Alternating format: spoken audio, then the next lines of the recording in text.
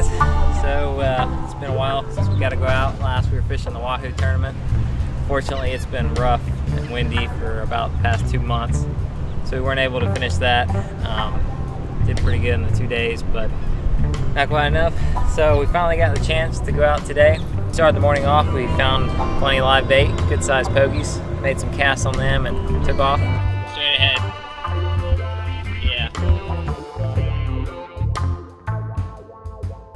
I'm starting to mark stuff. We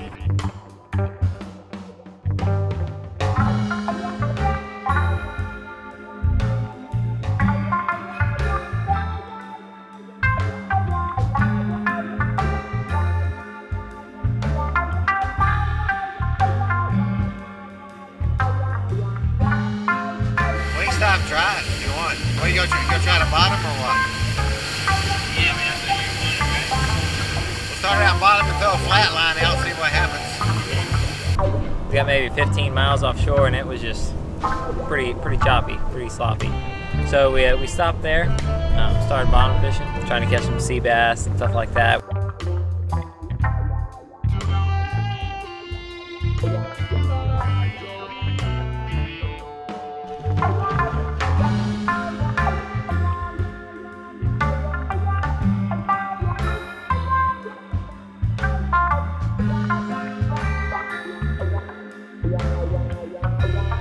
We're using little rigs, little 4-aught circle hooks, 2 hooks per line, 50-pound line, 8-ounce sinker.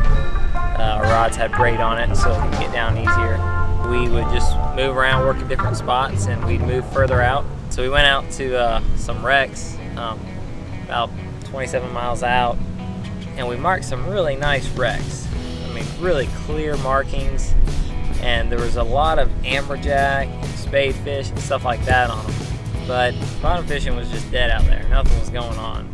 You know, we weren't even getting grunts. Usually, you know, if fish are there, you'll get something. You'll get little fish, little sea bass, grunts, something. Also had fun during the day on the flat line. We like to put a flat line out while we're bottom fishing. Kind of like a bonus catch.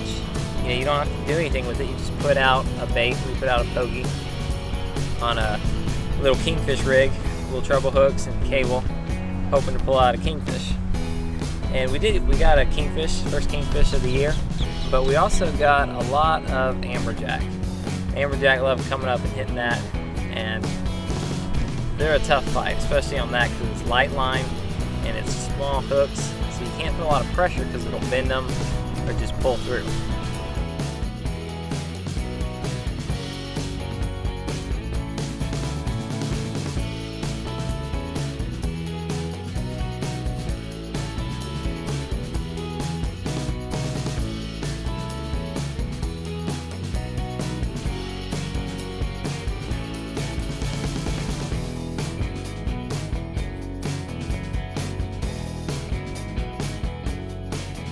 Finally, the last spot, we marked a ledge kind of in between 2 spots, and we started hitting that, and it was a real small ledge, and the current was moving kind of fast.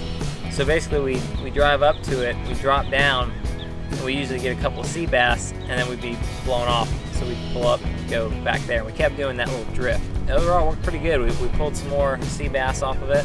A lot of throwbacks, but we got some keeper ones.